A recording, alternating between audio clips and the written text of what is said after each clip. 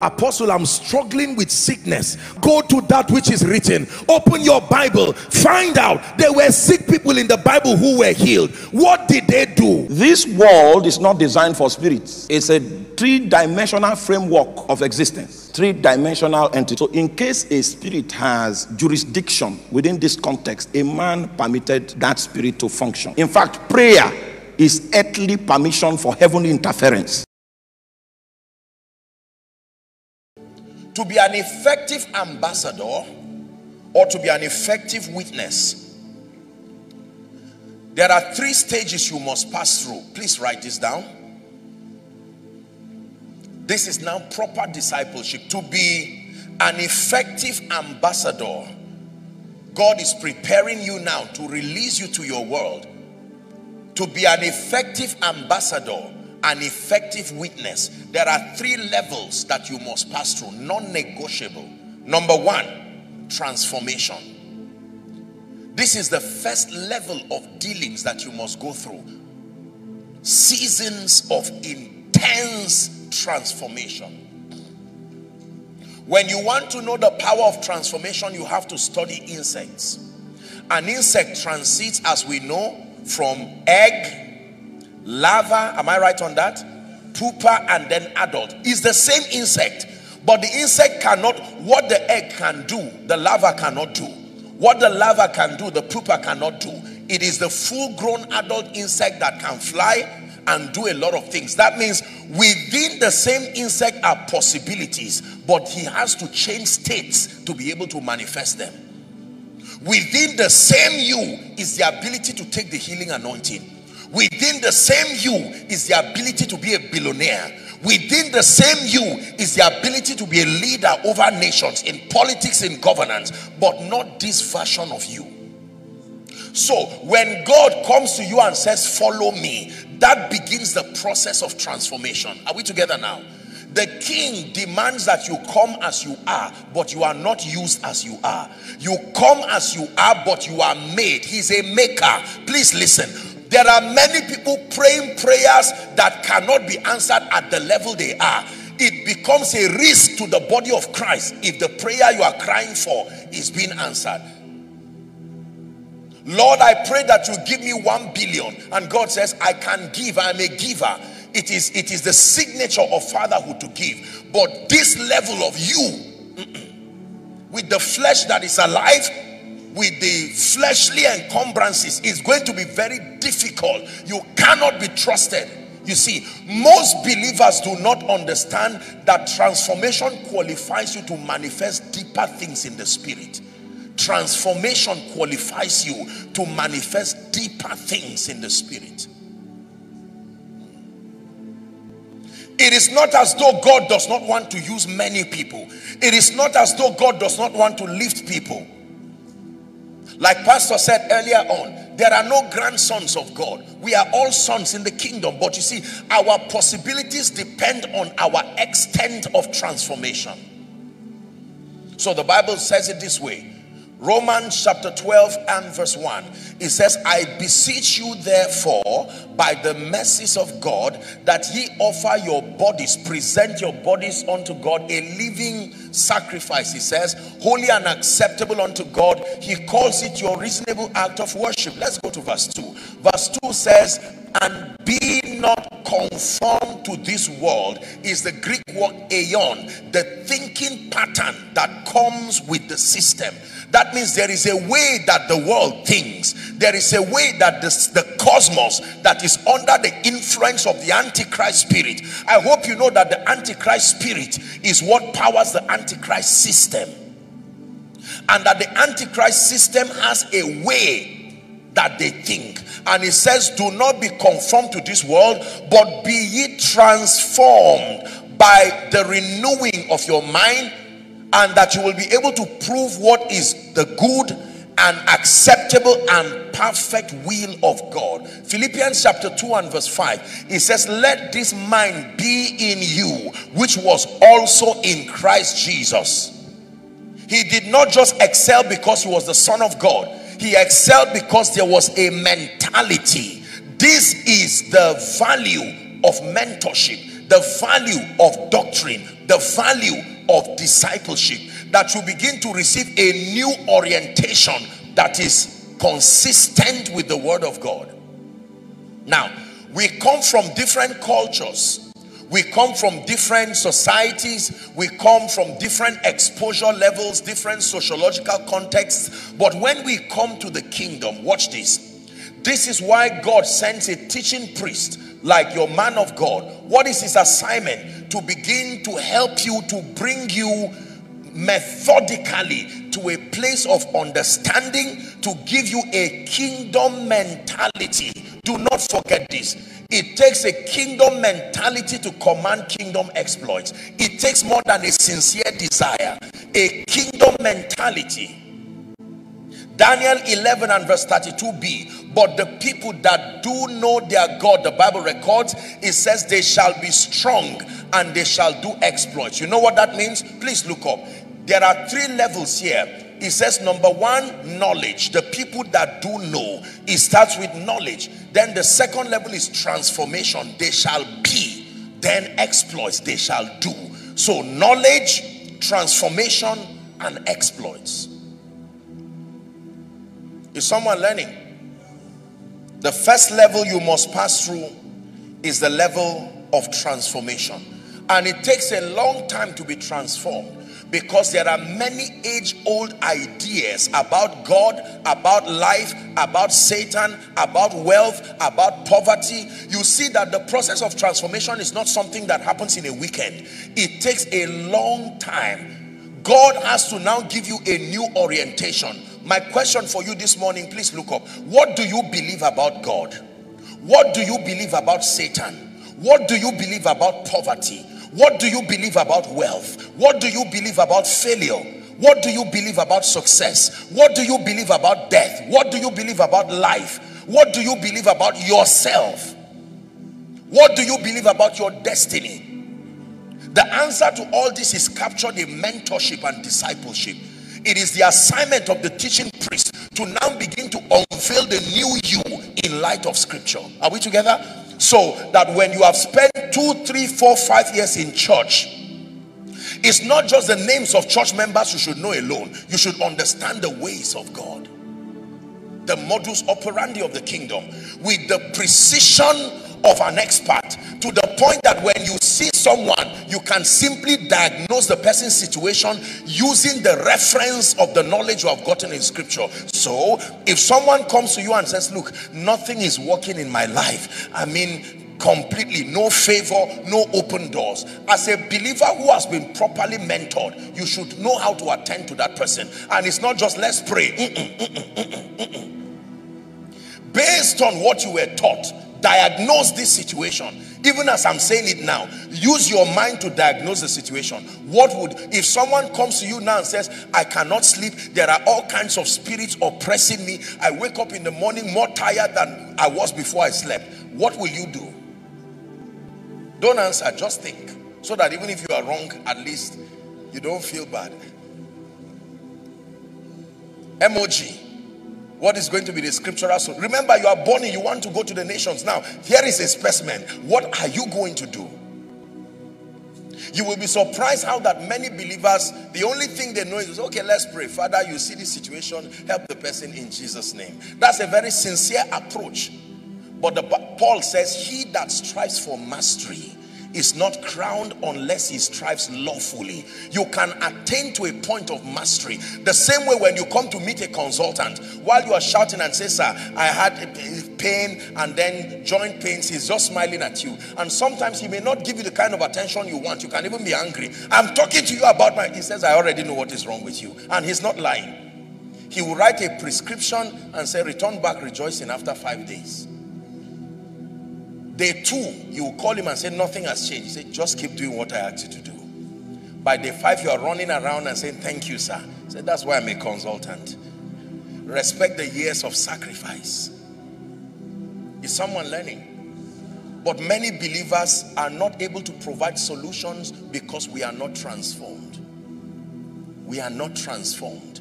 We have not submitted ourselves to transformation. In 1 minute, let me request that you lay your hands on your head and cry to the Lord God of heaven. Father, I contend for transformation beginning from this conference in the name of Jesus. Is someone praying? Lay your hands on your head and decree and declare that every thought line, every thought process that is inconsistent with the values of the kingdom, inconsistent with the will of the King, that it will live your life now and live your life forever.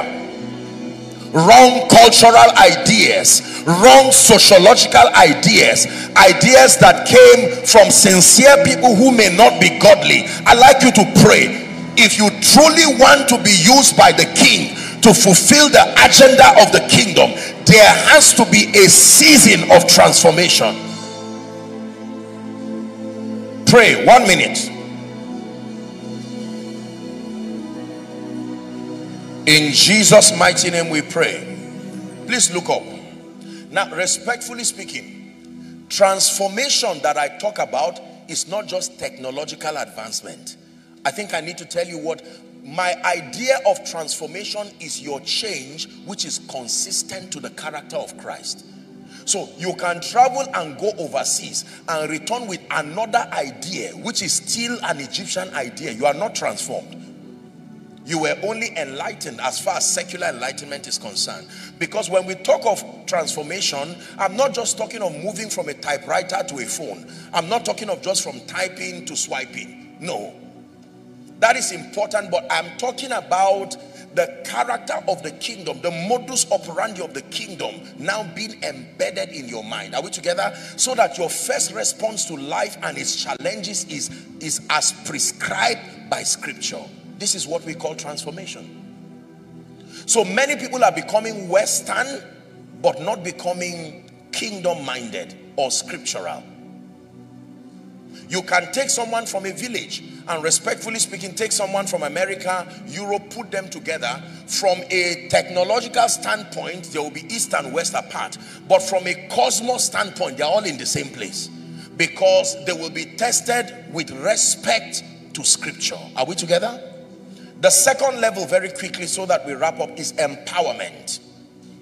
I told you that becoming an ambassador or becoming a witness that serves the purposes of the kingdom demands that you pass through this phase of, number one, transformation. Number two, empowerment. Why is empowerment necessary? We'll talk more on that in the evening. You cannot fulfill, you cannot achieve the agenda of the King in the strength of the flesh. The strength of the flesh cannot achieve the purposes of the kingdom. No. You are contending against forces of darkness that are determined to ward off the program of God. Jesus himself said, I will build my church. Is that in your Bible? And he says the gates of hell. So the gates of hell were recognized and acknowledged by Jesus. They are still at work, functional. If God lifts you now and you are the person who will rewrite the narrative of your story, of your family, I assure you that Satan is not going to fold his arms and watch you. You need empowerment. Empowerment. Say unto God, Psalm 66 and verse 3, how terrible art thou in your ways. It says, through the greatness of thy power shall thy enemies submit themselves. The disciples were already transformed, but Jesus told them, tarry. You already have what to say. You know what to say, but you are not aware of the contentions that will be coming against you. Listen, believers, especially if you are called into the fivefold ministry here, I submit to you that by all means, no matter how enlightened you are, seek genuine empowerment before you become a casualty to yourself and to the body of Christ. You have no idea of the activities of darkness that happen daily to bring down anybody who names the name of Christ. It takes power to remain. If you are called to be a kingdom financier, it takes intelligence, value, relationships to have resources. But the Bible says strong men retain wealth. It takes strength to retain lasting wealth. Are we together? Most people lack strength, that if you turn aside in the day of battle, the spiritual diagnosis is that your strength is small. Empowerment. It's a secret that I learned early in ministry, and it's an aspect of my life in being a witness and an ambassador that I do not joke with, because I realize that to birth the purposes of God with respect to the assignment is committed to my hands is power dependent. Power dependent. Mommy, it takes power more than compassion to raise children that the devil will not hijack. It takes power to take care of 5 children, plus you know how it is in Africa, 15 others that are connected to you. They don't know you, but as you rise, they will find you. They will say, I look related to you. And they will investigate and say, I'm truly related to you. Are we together? Nobody takes care of himself alone in Africa. You are joking. You just don't know the story, but keep rising. You get to a point where everybody starts coming to greet you and say, we answer the same surname. There has to be a connection. Say power. One more time, say power. You ask the man of God, he would tell you it's taken power to get to this point and this phase in your life and even in ministry. It's taken power to move, and the value that God has given him to serve the body of Christ is not just intelligence. He would tell you some of the challenges that the devil will want to bring. There's someone here, you are a businessman. There's someone here, you are a man of God, and you think all it takes to excel is sincerity. I'm introducing a power component for you. This world lies in wickedness. It is a fact that someone can get up and say, why are you the one rising? Why are you the one doing well? What if you find yourself in a corporation where you are the only kingdom person, not just the only Christian, but the only one God can depend upon? It takes power. It takes power. Genuine power. You need empowerment. And I believe that in the course of this conference, before it is over, in the name of Jesus, power from on high will rest upon someone. And you will see that that is the missing factor in your business. Your store already have all the products, but no power. So you find out that you are deficient in many ways. You're a man of God. It takes power to command results. Results that will compel the nations to bring glory to the name of the Lord. Beyond the excellency of speech, there must be a demonstration of power, that the faith of the people will not rest upon the wisdom of men, but upon the power of God.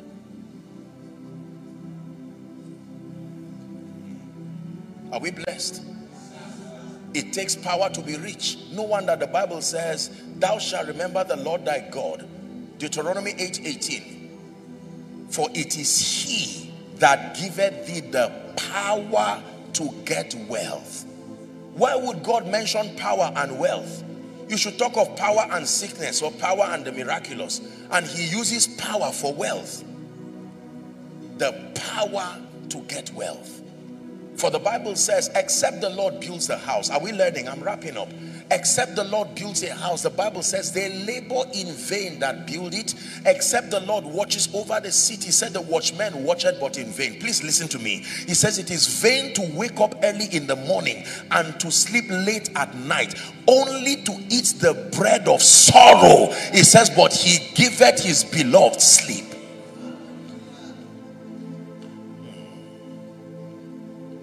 So if you find yourself struggling in your Christian experience, struggling to command results, and do you know that you need empowerment when you have knowledge, but the grace to defend what you know is not there. So you keep saying a lot of things that are correct, but cannot be proven. You have enlightenment, but no power. For instance, Jesus can heal. Jesus can deliver. Jesus can restore. You are right. Now, the sick come, but the power to make your speakings come to pass is not there. You see, and it's dangerous to speak without the power to demonstrate, because in the kingdom, believers must hear and see. If you say the Lord is good, they must see that the Lord is good.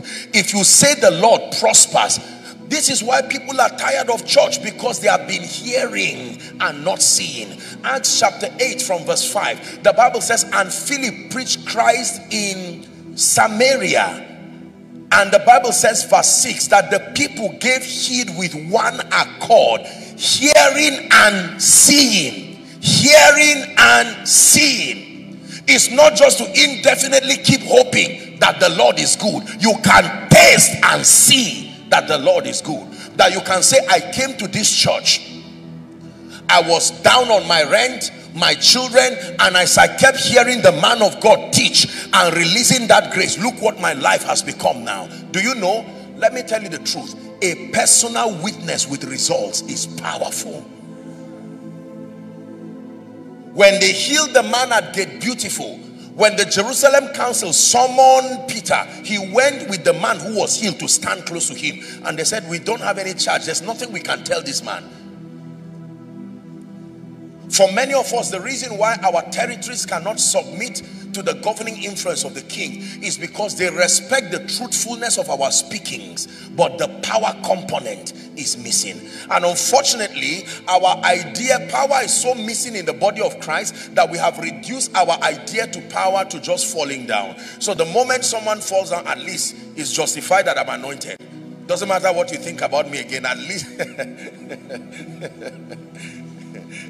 Not being sarcastic, but it's really funny and laughable. Are you kidding? So when something hits you and you fall down, is that power? No. You know what power is? The ability to veto the current realities of men and rewrite their destinies to be consistent with the will of God. That is power. That you can look at a man who came to church now, and that person by evening he will be locked up, and you stand and in the name of Jesus you create a climate of favor that in 2 hours what that man has not gotten in 1 year comes to him. That is power. Genuine power. Look what Jesus did. 10 lepers, and he says, stand up, go and show yourself to the priest. The Bible says as they went, a miracle began to happen. There was embarrassment that was imminent in a feast. Are we together now? And he said, don't worry, I am here. I can solve that embarrassment once and for all. And then fill 6 pots. He said, go and serve the rulers. That was the end of it. One time he went to Peter's house, and the mother-in-law who should help them was sick. Another embarrassment again. And he went and held her hands and lifted her. Listen, ladies and gentlemen, if you are a businessman, the day you carry power, you can place that contract on the ground and lay your hands. You have been sending an empty paper with ink on it. That's why people are rejecting you. The day you add power, I know what I'm saying. Don't you think I'm just doing Pentecostal talk? No. The power of the Holy Ghost is a very missing component in the body of Christ. Is the reason why we keep talking about so many things. You see now, many people are getting to a point where they are saying, listen, we are tired of church. And the herbalist is saying, I am an alternative. Social media is saying, I am an alternative. All kinds of religions are saying we are alternatives. We can't tell believers to stop going to herbalists and stop going to shrines until we offer an alternative that works.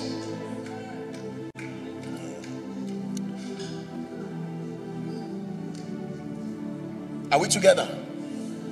Some of us here have loved ones who are trusting God for healing. Some of us are being grounded by all kinds of demonic forces. And it is so painful to see a Christian who loves Jesus with all their heart. And their love for Jesus is known to all, but they never move forward. That is a bad description of Jesus. And the devil likes such people. So when he finds a sister who is faithful in church, a brother who is serving, they tie down that destiny so that it becomes a portrait that misrepresents God. That is the assignment of power. The assignment of power is to rewrite that narrative. That the brother you were laughing at and saying, look at these church people, he rejected bribe in his office. You would have been a billionaire right now by just signing your signature. But in the name of some Christian thing, you said you will not compromise. And then the God of heaven comes and lifts you. Do you know what it means when God's people are lifted? It is a very strong message that even encourages other believers. Am I right on that? Let me 2 more minutes. I'm going to request that you lay your hands one more time and say, Lord, where my life has been bankrupt of power, in this season I insist, and in this conference I pray, the power components that is required to represent your purposes, not just in ministry. I'm not just talking of power to heal the sick, power to go forward, power to go forward in spite of the economy, power to make progress in spite of the wickedness of men, power to make advancement in spite of tribal sentiments. Open your mouth and pray. Pray on behalf of your children, pray on behalf of your spouse.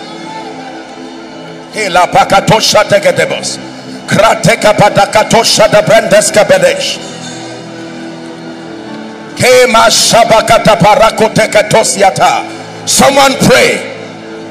The power to prosper, the power for signs and wonders, the power to raise, the power that brings influence, commanding genuine, consistent, ever increasing kingdom results